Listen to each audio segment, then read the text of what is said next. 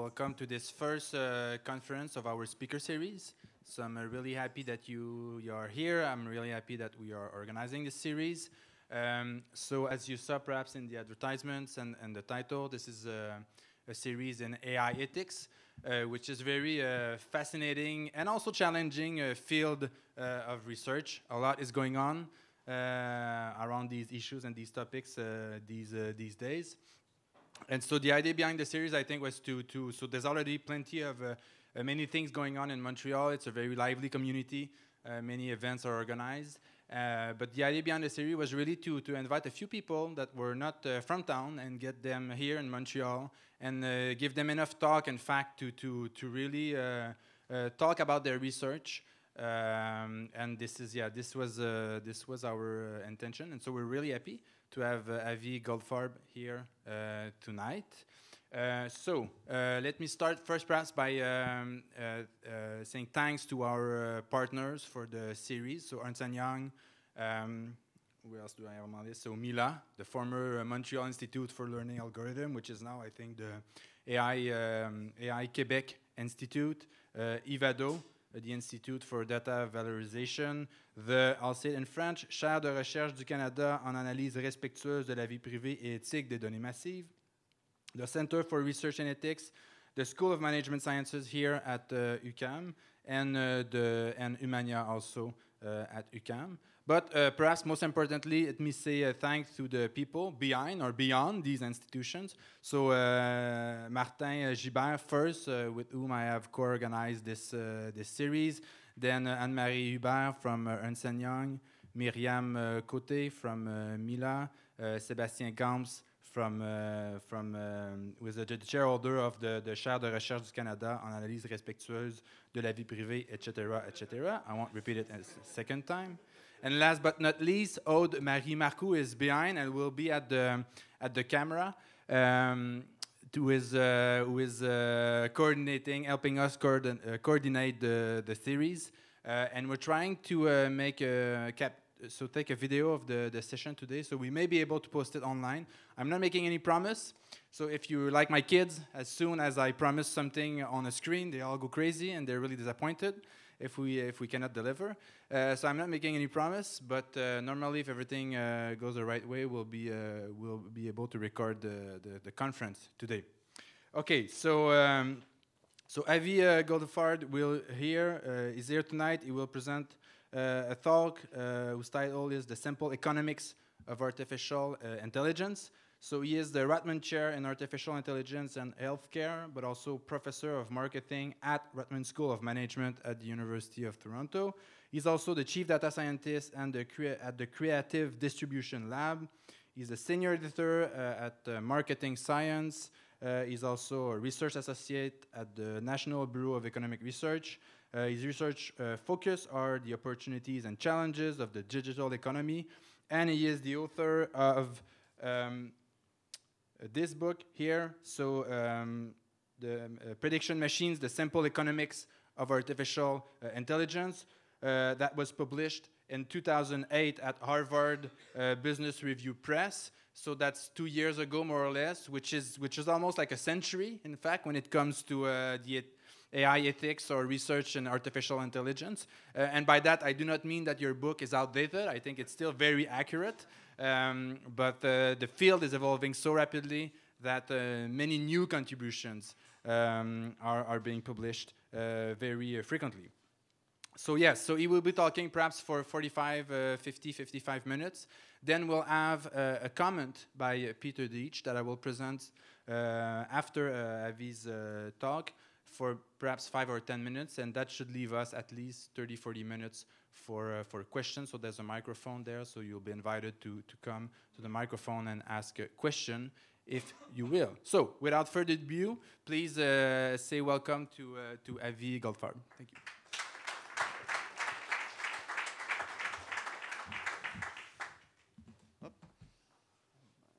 So thank you. Thank you for inviting me. I'm an economist, so when I got the invitation to give a talk on AI ethics, I thought at first, never really thought deeply enough about AI ethics, and certainly less deeply than many of the people here. But what I do have an understanding of is a way to understand the current generation of AI and then think about the economic implications. And my hope and expectation is once I talk through the economic implications for organizations and then for society at large, you will then come up with some questions and some thoughts on how to think through the ethical issues. So I sit at the University of Toronto, not so far from here. And at the University of Toronto, as many of you likely know, a lot of the advances behind the current excitement in AI were discovered, let's say. So Jeff Hinton in particular, his lab is in our computer science department. The computer science department sits about 2 blocks from where we sit in the business school. And through that computer science department over the last couple of decades came, largely working with him, the future heads of AI at Facebook, at Apple, at OpenAI, and at a large number of other organizations. To the point where Hinton, along with Montreal-based Bengio and Jan LeCun, won the Turing Award this year for sort of major contributions to computer science. Now, many of you already work in universities, and you probably know how universities work. So the standard process would be we would open the school newspaper and say, oh, wow, look at that. Some computer scientists at the University of Toronto did great things. That makes us feel good, and we'd move on. And that would be largely the extent of the interaction between the departments. What's different about my co-authors and I is we run this organization called the Creative Destruction Lab. And what the Creative Destruction Lab is, it's a program for helping science-based startups to scale. And so, and we have one in Montreal too now, actually. You're involved? Or not yet? Okay. So we started the lab in 2012, and in 2012 we had this company called Atomwise that said it was an AI company. It was run by a former PhD student out of Hinton's lab, and they were trying to predict which molecules bind with which proteins. And then the next year in 2013 we had 2 more AI companies come through the lab, also out of our computer science department, one based on doing AI, one also for drug discovery, and the other in the insurance industry. Then the next year we had several more in all sorts of different industries, seemingly using the same technology and applying it to all sorts, a wide variety of industrial applications. And at this point, we decided that this was worth investigating. This is worth investing in. This is worth trying to get our heads around. And so what this talk is, and what the book is about, this book, is a sense of what we've learned from now advising a few hundred AI startups, combined with our prior to the Creative Destruction Lab careers on understanding the economic implications of technology. And so that gets us here, and that gets us here, right? So when we're thinking about AI, we have an AI ethics room is even full, right? We have not to criticize AI economics is even is also surprisingly full. We have this sense that AI is expected to surge. There's a lot of excitement when you read the press about AI, and at the same time, underlying this excitement is quite a bit of anxiety, right? So we've accepted now that machines are stronger than us, but if the machine is smarter than us, then what's left for us? What's left for us humans to really do? Underlying both the hype and the anxiety is a lot of confusion about what we're really talking about. And if you read the press, the optimistic scenario is a robot like C-3PO. What is C-3PO? C-3PO is an artificial intelligence that can do just about everything humans do. C-3PO is the optimistic vision because C-3PO does 2 things better than human. First, in the movie, what is his role? He's a translator, okay? The other thing that C-3PO does better than human is C-3PO listens to humans. And the rest of science fiction is filled with robots that are better than human in some dimension, but they don't listen to humans. And that's what gets us the Terminator, and that's what gets us HAL from 2001: A Space Odyssey, and whatever pessimistic AI future that you you favor or disfavor is based on this idea of truly intelligent machines that don't listen to humans. I think it's very important for people to think about the consequences of machines that are better than human, that are smarter than human. But I think it's very important to recognize that that's not the technology we're talking about today. The reason we're talking about AI in 2019, and we weren't really talking about it in 2009 or 1999, has very little to do with an artificial general intelligence, or at least very little to do with us being closer to artificial and general intelligence than we were 10, 20 years ago. It has to do with advances in a particular field of AI called machine learning. And the initial jump in the quality of the technology was from a subfield of machine learning called deep learning. And we should think about machine learning as prediction technology. What's changed is we've gotten much better at prediction. Okay?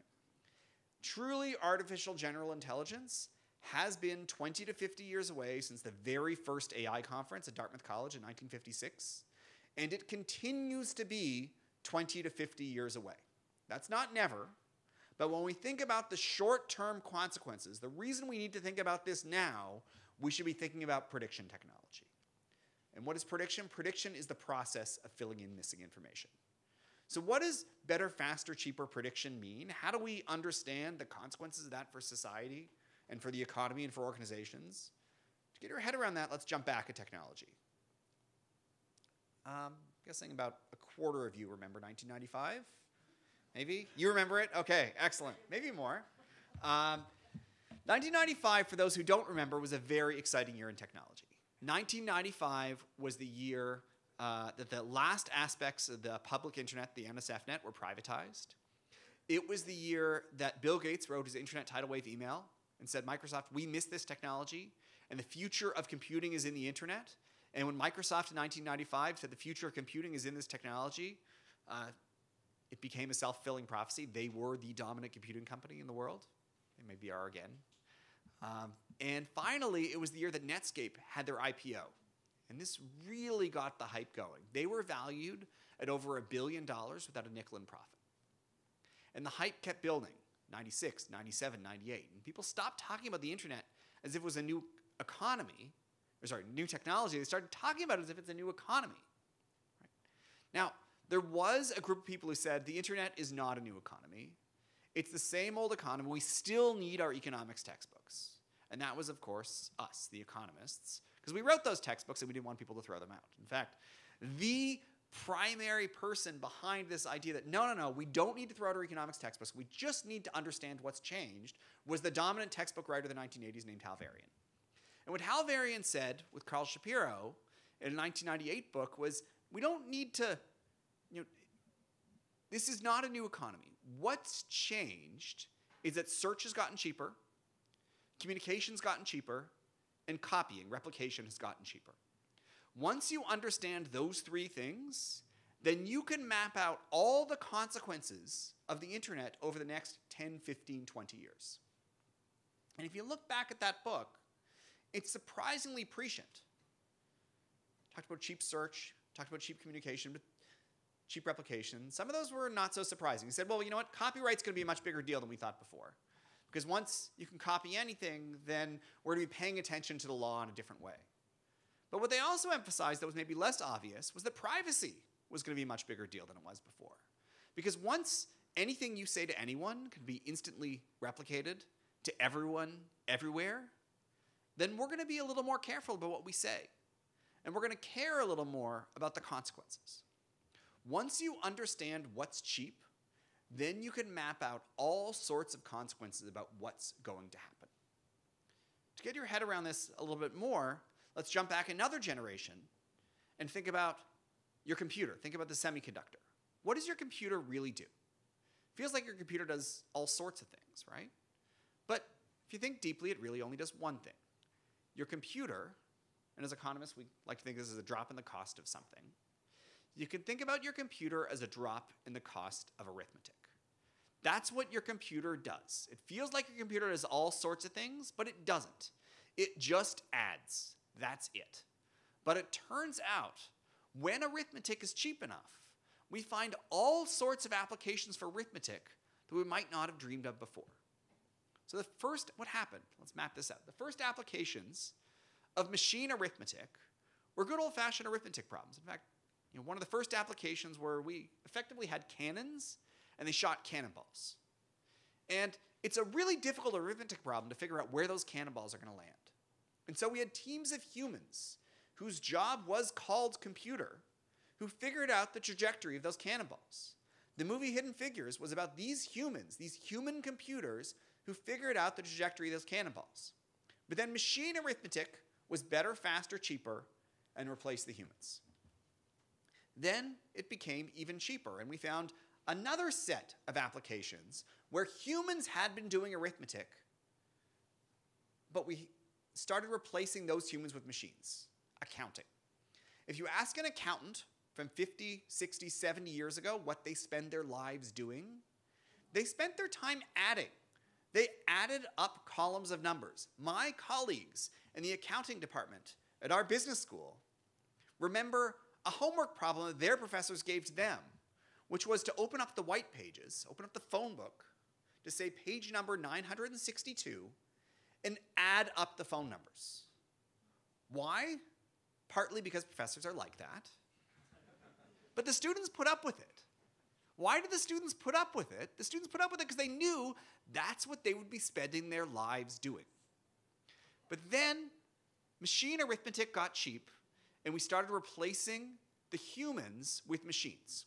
This is going to come back again when we think about the hope with machine prediction, which is that there's still plenty of accountants around, because it turned out the people who were best at arithmetic were also best positioned to leverage that arithmetic for corporate strategy and for tax policy. But then arithmetic got even cheaper, and we found all sorts of applications for arithmetic that we never used to think of as arithmetic problems. Turns out games can be thought of as arithmetic. Mail is arithmetic. Music is arithmetic. And pictures are arithmetic. We used to think of pictures as a chemical problem. Kodak was a chemical company.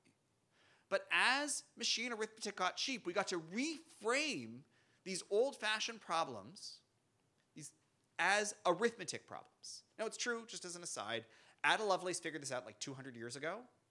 But for the rest of us, and more generally, it wasn't practical until machine arithmetic became cheap. That gets us to today. This is a representation of a convolutional neural net. This is one of the technologies underlying the current excitement in AI. We should think about this change as a drop in the cost of prediction. What's going to happen? Just like with machine arithmetic, better, faster, cheaper prediction is going to mean we use prediction in more places. That's why this is the simple economics of AI, okay? Who here has taken an economics class at some point in your lives? Out of curiosity. Okay. So for those of you who haven't, the very first day you learn something called about the demand curve. And demand curve slope downward. What does that mean? It means when something becomes cheap, we buy more of it. If coffee is cheap, the price of coffee goes down, people buy more coffee. That's all we're talking about here. When the price of prediction gets cheap, when prediction is cheap, we're going to do more and more and more prediction. So the first applications of machine prediction are going to be good old-fashioned prediction problems, just like with arithmetic. So the first thing we're going to do is we're going to say, well, you walk into a bank and you want a loan.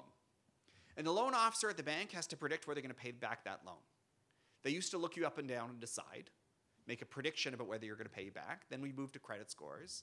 And now increasingly we're using AI, we're using machine learning to predict whether people are going to pay back. The insurance industry is in the business of prediction. That is what they do. And so increasingly they're using machine learning in their predictions instead of whatever tools they've been using before. But as prediction's getting cheap, we're also recognizing a whole bunch of new applications for prediction. It turns out diagnosis is prediction. What does your doctor do when they diagnose you with a particular problem? They take in data about your symptoms and they fill in the missing information of the cause of those symptoms. That's prediction. It turns out image recognition is prediction. How does that work? Well, when you recognize a familiar face, your eyes essentially take in light signals and fill in the missing information of a label and a context. And driving can be thought of as prediction. In fact, maybe more than any other advance, the current excitement around autonomous vehicles is based on a simple insight, which is that we don't need to tell the machine what to do. All we need to do is tell the machine to observe millions and millions of miles of human driving and predict what a good human driver would do. Cheap prediction has reframed the set of problems that we think of as prediction problems. Okay, so the first thing we said is when coffee gets cheap, we buy more coffee. That's not good if you're in the tea business, right? Tea and coffee are substitutes. So what happens when machine prediction gets cheap? The aspects of your job that are prediction are going to go away. Machine prediction and human prediction are substitutes. That's, not necessarily a problem, because something else happens when coffee gets cheap, which is that we buy more cream and sugar. Cream and sugar are the complements to coffee. And so the big question in understanding the economic implications of AI, this generation of AI, is what are the complements? What becomes more valuable as prediction gets cheap? In order to understand that, you need to know why prediction is useful. A prediction is useful because it helps you make better decisions. A prediction in and of itself has no value. It is only useful because it helps you make decisions. And decisions are a big deal. Make decisions all the time. You make big decisions. What job should I take? When should I retire? Should I go back to school? And you make small decisions. Should I write that down? Should I scratch my face? These decisions happen all the time. Because decisions are everywhere, and because prediction is part of decision making, that's why better, faster, cheaper prediction is a big deal. That's why this technology is worth paying attention to. But the hope lies in the recognition that there's other parts of decision making. Everything that we do, all of our intelligence, all of our actions are not simply predictions. There's more to it than that. And so I've sort of summarized 70 years of decision theory into this little graph here, this little visual, but we have prediction at the center because that's what's changed. There's different kinds of data. You need those to make better predictions. There's a prediction's useless unless you can do something with it. And there's this thing we call judgment. Oh, okay. Judgment, I think, is maybe the most interesting and the one that people don't always think through. So the best example of judgment from pop culture, at least that I can think of, that we came up with, is from this movie I, Robot. Anyone seen the movie I, Robot? A few of you? It's a fine movie. But it's a fine movie with a great scene. Okay, so Will Smith is the protagonist in I, Robot. And he hates robots. So you can kind of see where the movie's going. And there's a scene that describes why he hates robots. And in particular, he and this little girl are driving, and for whatever reason, they get into an accident, and both cars are sinking into a river. And it's pretty clear that both Will Smith and this little girl are about to drown. Then a robot comes along and saves him and not her. And that's why he hates robots. Thinks the robot should have saved the girl and not him. Now, what's interesting is, in the context of a machine, he can then audit the decision. He can figure out why the machine saved him and not the girl. And he learns that the robot predicted that he had a 45% chance of survival, and that girl only had an 11% chance. And so the robot saved him and not the girl. And he says, well, you know what? 11% was more than enough, and a human being would have known that. Now he's saying something very particular. He's saying that that girl's life is worth more than 4 times his life. If he had a 45% chance of survival and that girl had an 11% chance, he is saying something very specific about how we value his life relative to that girl's. That's what we call judgment. It's the reward to an action. It's the payoffs at the end of a decision tree. That is still human. We can't use a prediction in and of itself doesn't help us make the decision. We also have to decide what we care about. And that remains human domain, and using prediction machines well, using AI well, means that you need to think deeply and work hard at this judgment side. Okay. The vast majority of the time when we see AIs in practice, we can think about them as tools for tasks. The vast majority of the time when we look at our startups that have come through the lab, they're building tools that help other companies become incrementally more productive. When we see AIs used in organizations like banks or elsewhere, these are tools that help those banks become incrementally more productive. They don't change the way the industry operates in any deep way, but they are productive and they make things better. When we think about what's happening at the big companies, Amazon, Google, the ones we might think of as the forefront of AI, again, for the most part, AI is a tool for a task. And if you're thinking about using it in your own organization or thinking about teaching it to other people, in our book, we sort of walk through how do you figure out how to build a tool? How do you communicate? How do you translate between the tech people and the business people? Every once in a while, though, an AI is more than a tool for a task. Every once in a while, it can change the way an industry is structured. So 20 years ago, or 30 years ago, I should say 30 years ago. 30 years ago, if you went to the library and you said, what do you think the most exciting industry is going to be 30 years from now in the entire world? Or one of the most exciting companies is going to be in the entire world? I bet you none of the librarians would have said library science is the future. But it turns out when search became cheap, that led to all sorts of commercial applications for search that we never dreamed of before. When you look stuff up, we used to have to subsidize that. We viewed it as sufficiently valuable to society, but people weren't willing to pay for it. There was no market for it, that we had these institutions called libraries that were there to help us look stuff up. Now, don't get me wrong, libraries are still here. But it turns out there are all sorts of commercial opportunities in looking stuff up that we never thought of before. Cheap search led to a whole new industry largely based on library science. So how do we think about AI? How do we think about cheap prediction? Well, we don't know. We don't know what's going to happen. This is still very early. But we can think through a process to get us there. So maybe this is showing our age, but we like to think of an old-fashioned volume dial. But instead of turning up the volume on sound, you're turning up the prediction. So your prediction is getting better and better and better and better.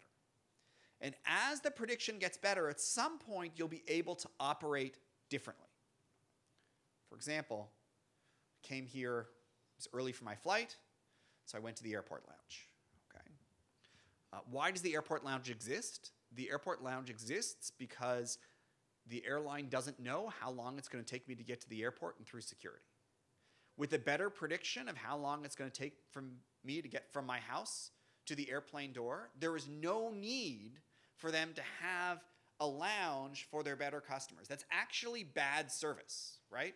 The idea would be you get to the airport and you walk in the plane. That's what good service in the airline industry would look like. That doesn't happen. Instead, because they have bad predictions, because they don't know how long it's going to take, and because I don't know how long it's going to take, they've developed this kludge, this imperfect tool to allow me to, while I'm sitting and waiting for my flight, to have a slightly more comfortable time. Better prediction means we don't need an airport lounge, right? Maybe a bigger deal, a bigger industry is to think about retail.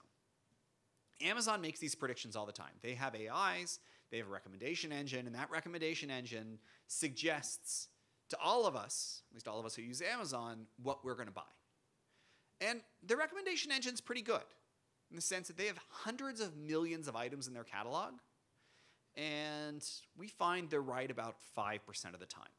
They won't give us a number, but I gave this talk at Amazon, and I started at 1%, and they're like, and then I went to 50%, and then I said 5%, and no one argued. So we're going to go with 5%.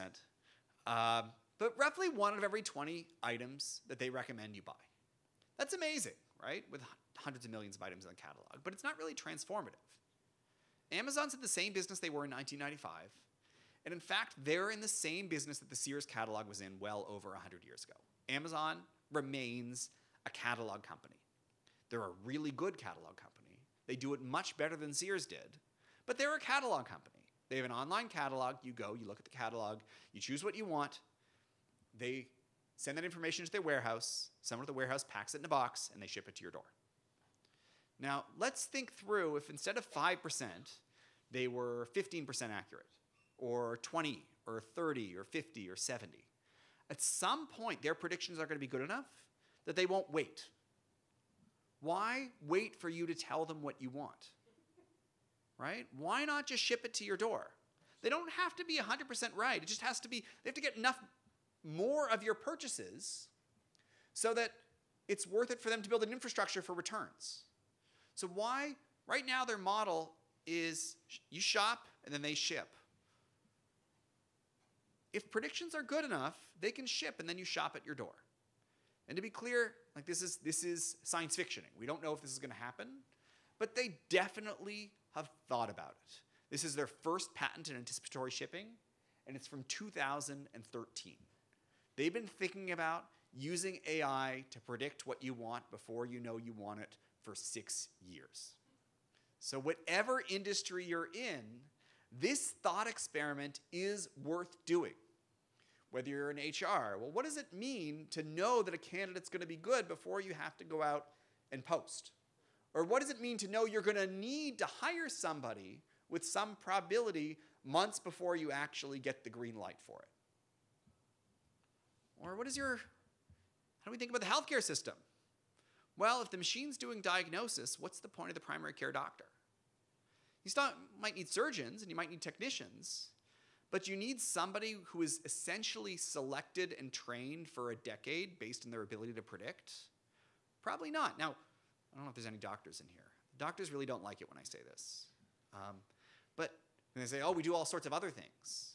I'm like, yes, you do all sorts of other things, but you're not trained for all those other things. Wouldn't it be much better to have a psychologist or a social worker or somebody who really knows and is trained to deal with people's emotions as the person who's doing all those other things and counseling patients, rather than somebody whose training was fundamentally about memory and prediction? I don't know. But the essence of this exercise is to think through, as prediction gets better, that can transform an industry. What are the aspects of an industry that exist because of prediction? And once the prediction gets good enough, what compromises do you no longer have to make? Now, the last thing I want to talk about are society-level implications. And so we wrote, my props, we wrote this book, and the last chapter is society, and we held off on that chapter, and we're like, well, we don't, as we were thinking through the book, we don't really know enough. It's too early, not enough economists have thought about this idea. We're going to hold off and let's invest in learning. And so there's these, people who don't really know much about the economics saying AI is going to be the end of the world, or that's irresponsible to think about AI being the end of the world. We don't really know. And so what we did is we recognized nobody knew. This was about 3 years ago. And we brought a whole bunch of economists together to think through the economic consequences of AI. So that led to this book, where we asked a couple of dozen leading economists to speculate on how they thought AI would affect society. And so we had Joe Stiglitz talk about AI and inequality. We had Hal Varian talk about AI and market power. We had Daniel Kahneman talk about behavioral economics and AI. We brought in, it was a really fascinating couple of days, and we learned a ton. And what the last little bit of this talk is going to be is to summarize the high-level policy things that we learned, or society-level things that we learned from listening to all those other economists. Okay, so the first question, and the question that people tend to focus on in the context of AI, is this the end of jobs? Okay, and what the conclusion very strongly from that conference is it's just the wrong question. Okay? Before we get to whether it is or isn't the end of jobs, we need to recognize it's the wrong question. What is it? Why is it the wrong question? You guys seen the movie The Matrix? Okay? Many of you have, I imagine. It's sort of a classic AI movie. You're at an AI seminar. So the movie The Matrix, every human has a job, right? Every human, from the day they're born to the day they die, works. They are batteries. That is what we do. That is not considered a good future, right? Everybody has a job, but it's not really good. In contrast, we think of this as something we enjoy, right? This person isn't working. They're relaxing. One of the major victories of the 20th century was that we no longer had to start working as soon as we were physically capable of working and work till pretty much we died almost every day for hours and hours and hours. One of the big victories of the 20th century was the rise of leisure, the rise of time not away from work. So the first thing to recognize is when we, as economists, we think about, is this the end of jobs? We recognize that there's often a choice between leisure and work, and all else equal, we'll choose leisure. So if we become fabulously wealthy and we all get to do whatever we want, that's a good thing, not a bad thing. There's a philosophical question that we don't have much to say about on will we find meaning in our lives without work. But fundamentally, wealth without work should be a good thing, not a bad thing.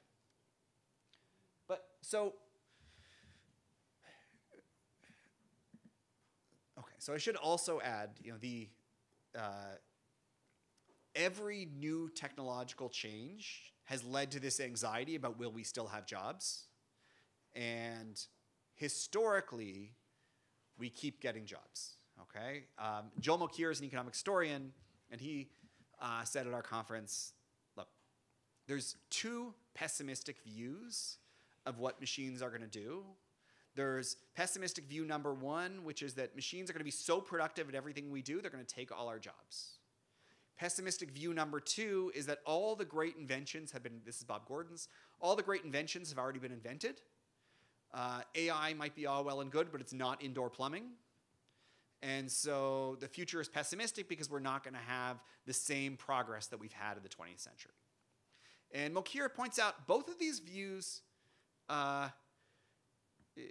it's impossible for both of these views to be right. We can't both have AIs being so productive that they're taking away all our jobs and not being a big deal. Those two things can't exist at the same time. But he says they can both be wrong. And he argues that in this case they are likely to be both be wrong. Because while AI will, if it fulfills its promise, it should increase productivity, information technology seems to have already been a force for increasing productivity. That doesn't seem to be taking away all our jobs. So the big question then is not about jobs per se. The big question, the thing we need to think about, is a trade-off between wealth and a potential trade-off between wealth and inequality. It's not, is AI going to take away our jobs? It's more, are those jobs going to be any good? And who's going to get them? Who's going to benefit from the wealth that's generated? And when we look at past generations of information technology, there's two reasons to worry that AI will lead to increased inequality.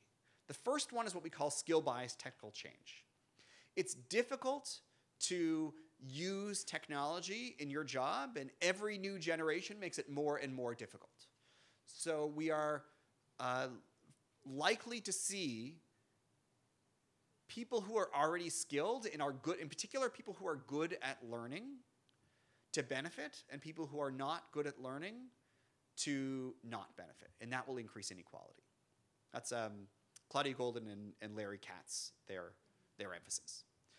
The other story is what is who gets to own the machines. Information technology often scales, and so this is a variant of Thomas Piketty's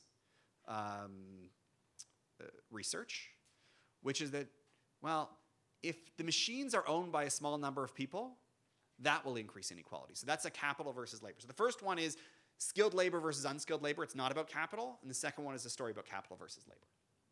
Okay? So big question number one is not, is this the end of jobs? Big question number one is, how do we manage a potential trade-off between wealth and inequality? So remember, this graph, data was at the center. All that gets us to think about privacy. All the empirical research so far on what happens when governments restrict privacy suggests that the companies that aren't able to use data don't use data. Okay, that shouldn't be a surprise. The second step is they're using data for a reason. Data is useful for innovation. And so we should recognize a trade-off between privacy and innovation. That doesn't mean, to be clear, I want to be really clear, that does not mean any individual company should not be very careful about privacy. There's lots of reasons at the company level that it's optimal to be excessively, extremely cautious with consumer data. But when we get to the regulatory side, when governments regulate what can happen with data, it reduces innovation. There is a trade-off. I don't have the expertise or the stake to figure out what the right trade-off is, but I do have the expertise to measure and say that trade-off exists. Another big economic question is, are a few companies going to dominate? Is this a scalable technology such that Amazon, Google, and others are going to rule in AI like they have with the internet? First thing to note is a lot of what we hear is this idea that there's economies of scale in data. So Google has all this data, and that makes them better at AI, and no one can catch up. That is a technically false point. What do I mean by that? If you have some basic statistics, you know that predictions improve in the square root of n. There's decreasing returns to scale in data. So think about, if you've gone to the airport once, you've learned a lot about how long it takes to get to the airport. If you've gone to the airport 1,000,000 times, the 1,000,001st time doesn't tell you much. Predictions improve. And so data has decreasing returns. Every additional observation is less useful than the previous one. What does that mean? It means there's not increasing returns to scale in data. There's not a direct data-related reason, like a technical reason, why large companies will dominate here. So in order to create economies of scale in data, we need to work. We can do that, but now we have to come up with a different story. We have to come up with a story that data is useless until some point, and there's a step function change, which means there's a minimum efficient scale above which data becomes useful. Or we can say that the competition isn't about being how good your predictions are. It's about being incrementally better than your competitor. Google used to be just a little bit better than Bing, but the argument that the people who worked for Bing went with is by being a little bit better, they got all the data. And that made it impossible for Bing to catch up. So Bing today is still much better than Google was 5 years ago. But Google still has a dominant share because they've been able to leverage incrementally better and better and better data. But I think the most likely scenario is something different, which is economies of scope and talent, which in the context of AI, the biggest companies are hiring the most talented people, and they're paying them a lot more than anyone else is willing to. And so what we see is a small number of companies not hiring the best people out of universities. And then those people, we used to hang out at universities because that's where the smart people were. But if you're on the cutting edge of machine learning, maybe you want to go work for Google because that's where a lot of the cutting edge machine learning people are. And so this economies of scope and talent is leading to a small number of companies to dominate. With the last big question, of course, is this the end of the world? And it's not. If we're focusing, once we recognize that the reason we're talking about AI today is prediction technology, it's machine learning. This is not a machine. This is not Life 3.0. This is not Max Tegmark's machine that's going to take over the world. This is prediction technology. Prediction's a big deal, and we should think about inequality consequences. We should think about the consequences for market power. But this isn't machines taking over. We're not about to be in the Terminator world yet. But, you know, you never know.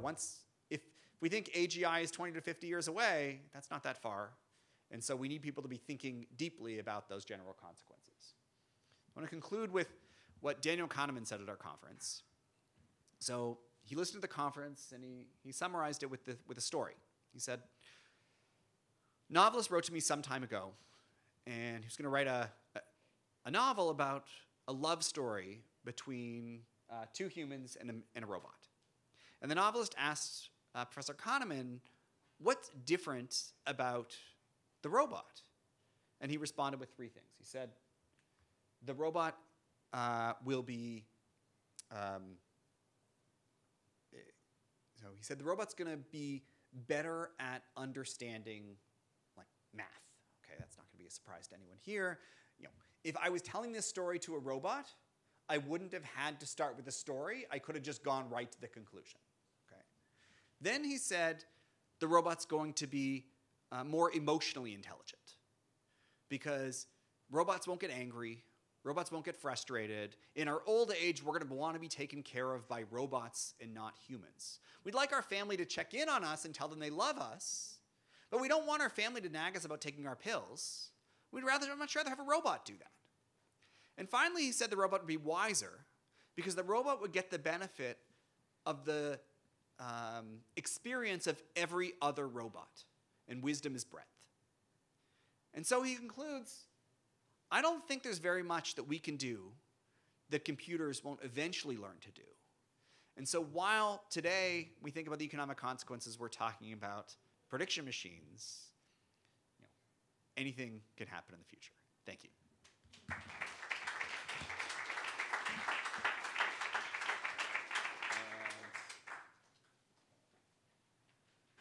All right, thank you very much, Avi. There are so many things I would like to ask to you, but I will wait.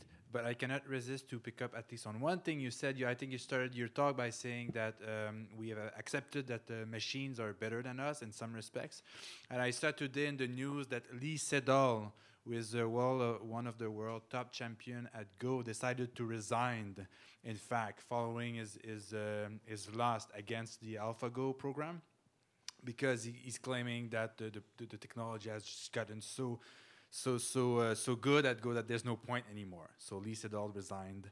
So I think that's a nice illustration of some of the things you mentioned.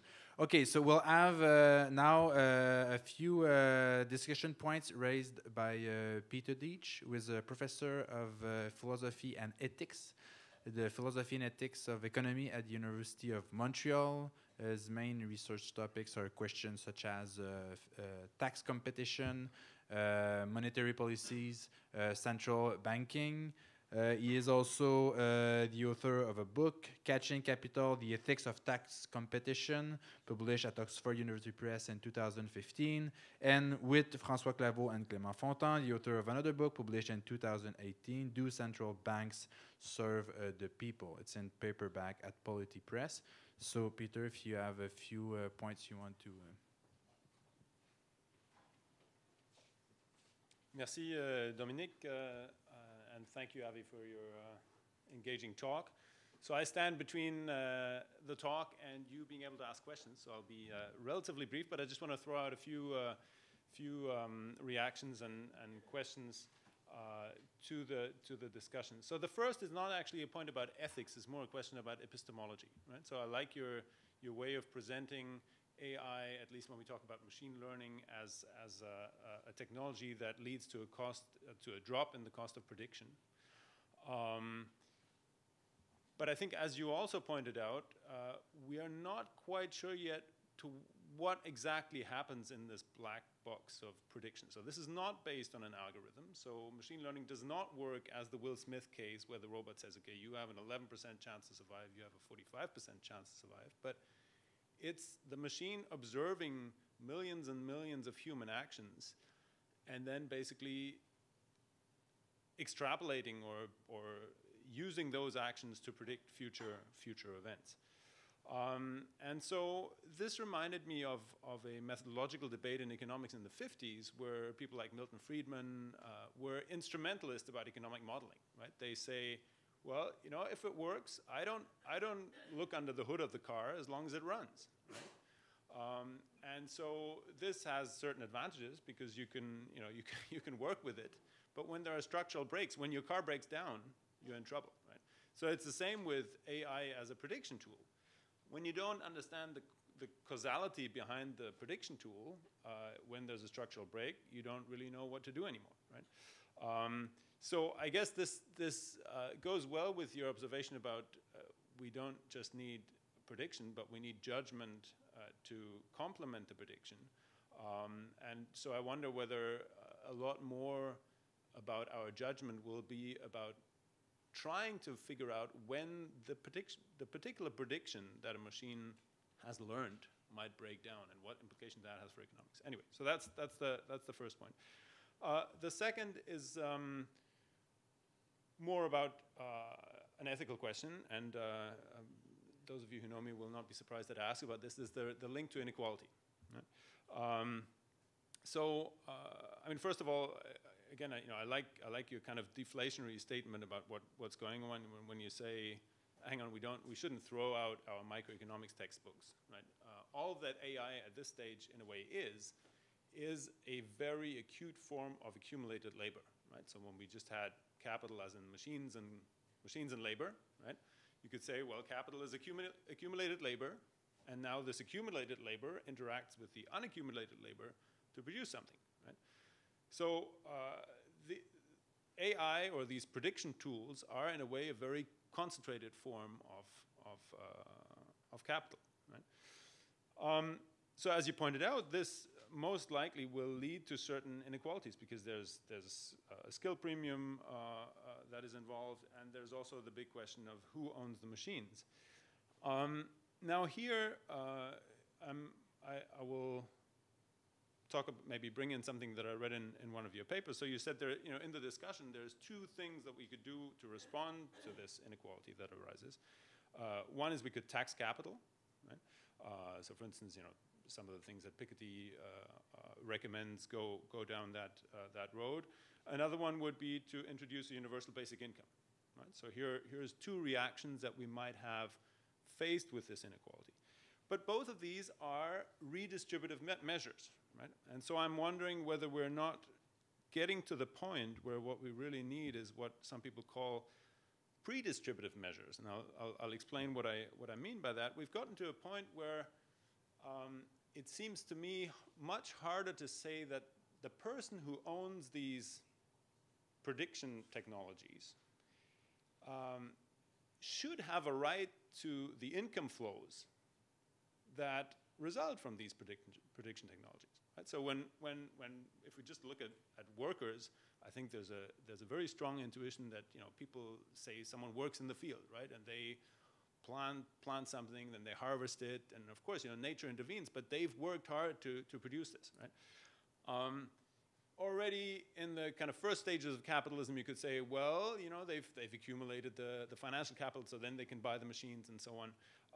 But I think once we're getting to the point where if the data is relatively cheap, you can acquire the data, but then have huge income flows coming out of the other end, it's not clear to me to what extent the people who own the prediction technology should necessarily be assigned the right to the income flow that comes from it. So that's what I mean by a pre-distributive measure that societies might take, and that would not create the impression that we're just dragging some people along with the universal basic income, but we're going a step further and taking a more radical distributive step.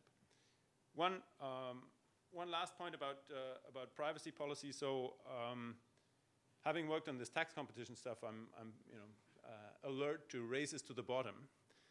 And you said in privacy policy there might also be a race to the bottom, right? There's a trade-off between regulation on privacy and innovation, right? And therefore there's an incentive for countries to tread lightly when it comes to regulating privacy. And therefore they might be reluctant to do so. So in the paper you mentioned the European case. So the EU has regulated around the use of online tracking technologies. And this has reduced effectiveness of advertising in the European Union. For now, they stand by this choice, and they can afford to stand by this choice. Developing countries might not be able to afford this kind of step, first consideration. And secondly, I think independently of where we come down in terms of this trade-off between regulation and regulating privacy and innovation, I wonder whether you think that calls for a global regulatory framework in this context are justified, right? So we see this in other areas. We see calls that, for minimum environmental standards, minimum labor standards. You could think of minimum privacy standards, right? So A, is there a case to be made for this? And B, what are the chances it would succeed? Now, this is, I know you're a microeconomist, and this is more a kind of international political economy question, but still I want to probe your intuitions of what the chances might be. Thanks again for a wonderful talk.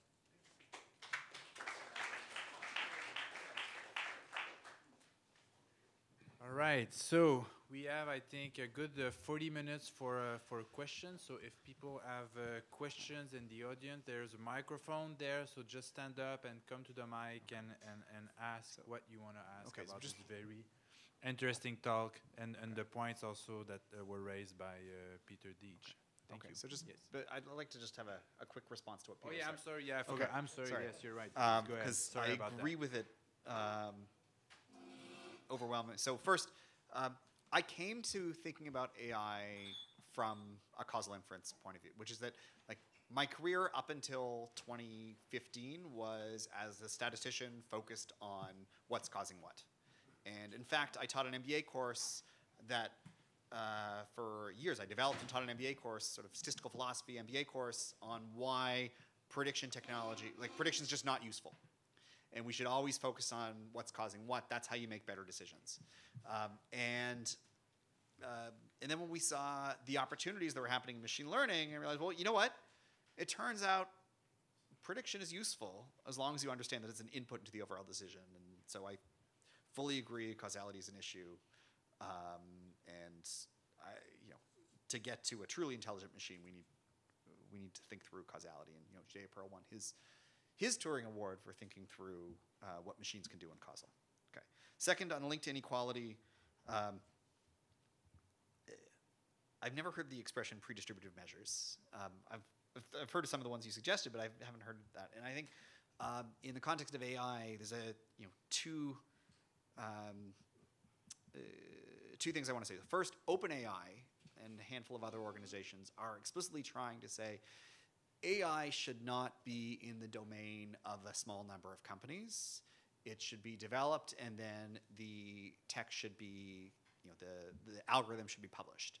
And in some sense, that's already happening at scale. So we think about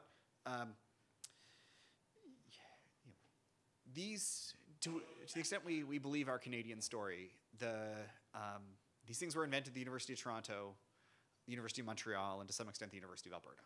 Okay? But a lot of the wealth that's been generated on AI seems to have been generated in places outside Toronto and Montreal. And that's already a sense that this is a technology with strong spillover, like that that's widely diffused. The IP is not that strong. And so there's just an overall question of intellectual property, how we think about patents versus papers that's underlying economics technology generally, but in this context in particular. So I think that's a first order point. I think OpenAI is trying to get there. But then this is going to jump into your race to the bottom point. So Dan Treffler and I wrote a paper on AI and international trade. And Dan Treffler is a trade economist. I was the one who knew about AI. And in writing this paper, I learned, well, so in Trade 101, or maybe grad school level, Trade 101, Trade 1201, you learn that it's really hard for economic policy to work. Like nationalist economic policy generally fails. Okay? And the reason is because rents, for it to be worth it for a government to invest in AI in order to help that country relative to others, the benefits of technology have to be highly localized. They can't spill over. And already the data from AI is saying that didn't happen. And so from a national, from an open science point of view and making the whole world wealthier, then maybe there's a benefit to the government. There is clearly a benefit to government investments in this. But from it's going to help Canada at the expense of some other country, not so much. except in one area, and I think this is where this race to the bottom issue becomes really important. So AI is a technology that has an economic consequences, and those are what I tend to think about. And when our paper on AI and trade was referenced to the WTO, it became a core part of their document for 2019, and thinking through how should AI make it into the WTO. And the pushback that they've gotten, and now we've gotten, is, well, AI isn't just an economic technology, it's also a national security technology. And because of that, the race to the bottom becomes much more complicated. So it's hard to say, the United States and China so far are not willing to tie their hands on what they're going to do with the technology on the commercial side, because they think the commercial has, well, among other reasons, there's non-commercial benefits to the commercial technology. Okay. One last point on the race to the bottom related to spillovers I think is very useful. So European privacy regulation has meant that data-driven innovation in commercial innovation in Europe has, especially in the advertising sector, has lagged elsewhere. That does not mean Europe isn't innovative. What can happen is that Europe just then innovates in other ways. And the best example of this is an historical paper. So Petra Moser, who's an economist at NYU, an economic historian, has this paper on patents. Switzerland didn't have patents in the 19th century, or much of the 19th century. But Switzerland was incredibly innovative. What they did is they figured out that they put their scientists endogenously went to industries that patent protection didn't matter. They went to industries that were all about trade secrets, whether it was clocks most famously or chocolates less famously.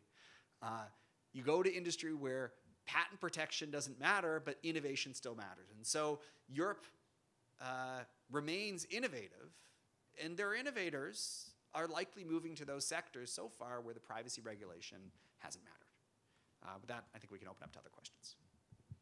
Unless you want to rebut.